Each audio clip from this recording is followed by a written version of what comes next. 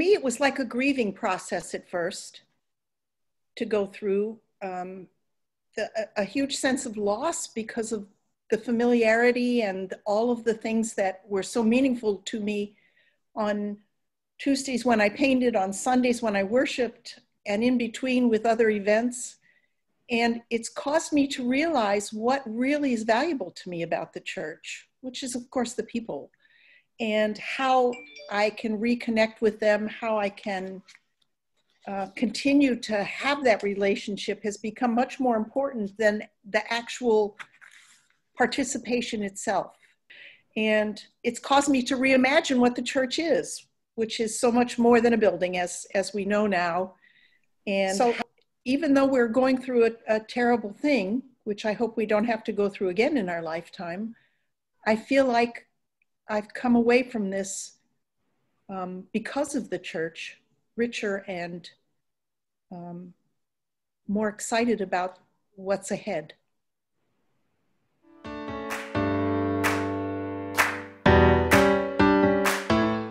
Well, let's start off to show you my new office, which happens to be our guest bedroom. Back in the beginning of the year, when the governor told us to vacate the premises and shut down for a little while, my answer to Mother Sarah was, well, I'm just going to work in my office because no one will come in. But she encouraged me, for safety reasons, to take my computer and everything home, which I did, thinking in 2-3 weeks, I'll just be back. For me, especially being the front of the church where people call and people come in, I was pretty worried about how those connections and relationships were going to continue. But I stepped back and took a deep breath and figured out how we were going to remain connected. And it really is as if I am still sitting in my office, except I either talk to people on the phone or on Zoom. And if anything, I've had more relationships now. From the beginning, we've said the church is, the building's closed, but the church is open. And that's honestly very, very true.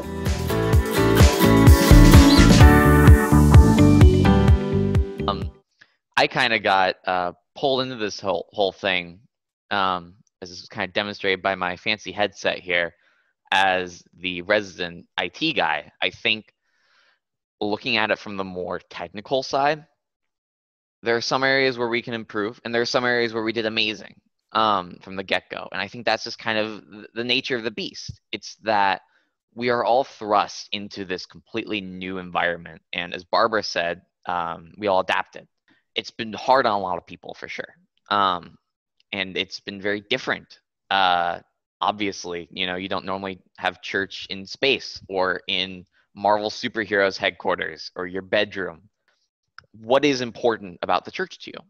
And I think at St. John's, it's the people. And so we've taken the approach that best suits that, this kind of Zoom Brady Bunch-esque church mode. And does that have everything to offer? No, certainly. But we've had to kind of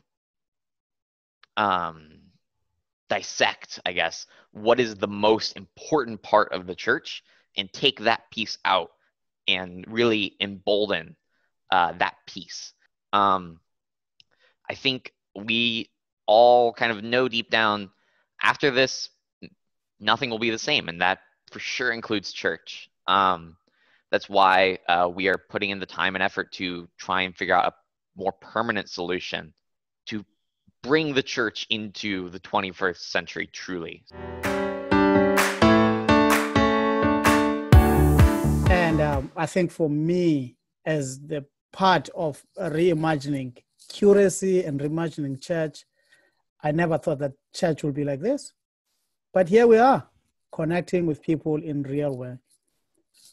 We are here grieving, we agree, but there's hope. God has given us hope. I think that's what we are seeing here. And thank you, Susie. Thank you, Bob.